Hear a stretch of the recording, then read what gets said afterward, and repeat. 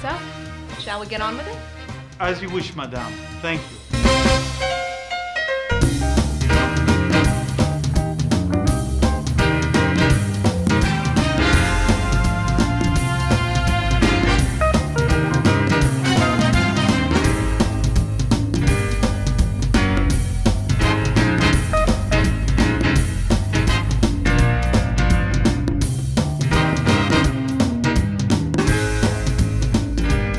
Oh, Merle, I love it when you play.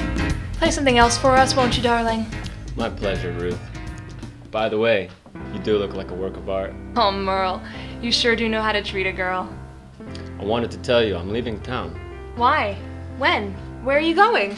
I'll be spending the winter tickling the ivories in Palm Beach. I leave by train at 8 a.m. I'll miss you. I would follow you if I could. I don't think your husband would like that very much. I'm starting to think I don't even care. Oh, sure you do.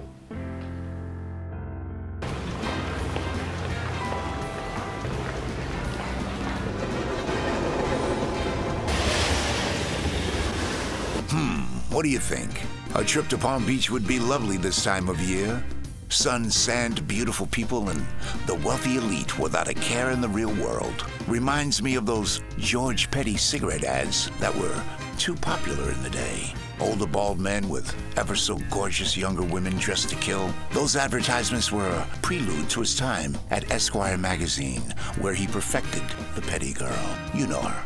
Long legs, big smile, almost always on the phone and quite frequently wearing toe shoes like a ballerina. So what do you say? Shall we see how the other half lives?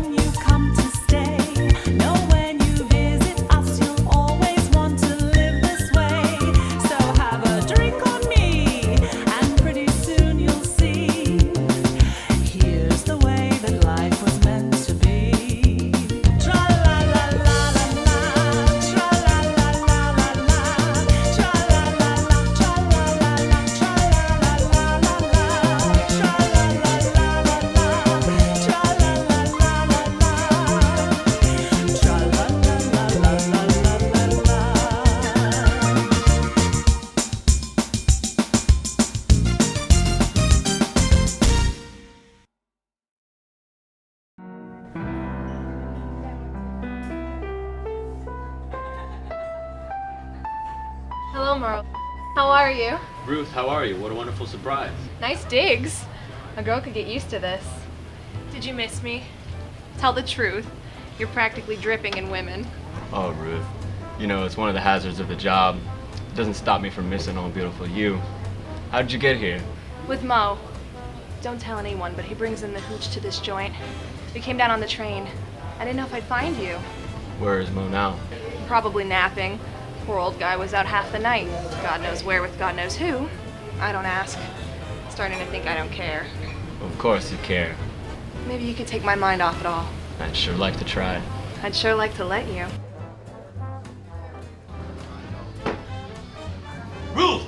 What the hell? I knew it! I ought to break both your legs! Mo, stop it, you big oaf. That's enough. It isn't what it looks like. Oh, really?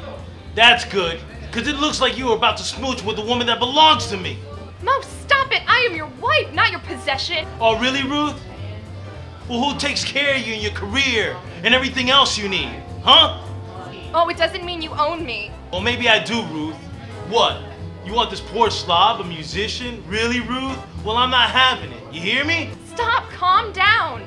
Well, it's too late for that. You made your choice. Mo, stop it. Come to your senses. Look around. You won't get away with shooting me here. Oh, I wasn't gonna kill you, babe. I can't live without you. But the piano man here, he's gotta go. I warned you, Ruth. Nobody messes around one more. Ah! No! What have you done? Ah, the great love triangle. One of life's little mysteries. You would think we ought to know better than to get involved, but people always do. The red-hot romance of the forbidden is nearly impossible to resist or predict.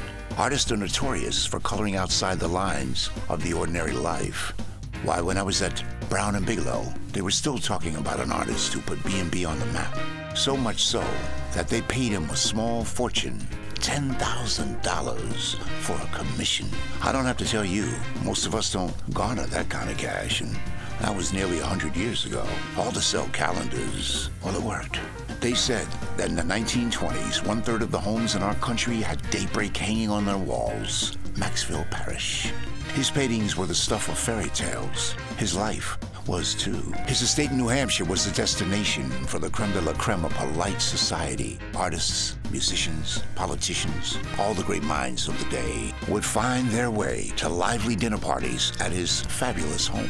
He was prolific and brilliant, and a huge success as an artist, which I can tell you from experience is no small feat. Funny thing about him too, he lived much of his life in what the rest of us would call a love triangle. A wife, a husband, and a mistress, all coexisting on the same estate for over 30 years.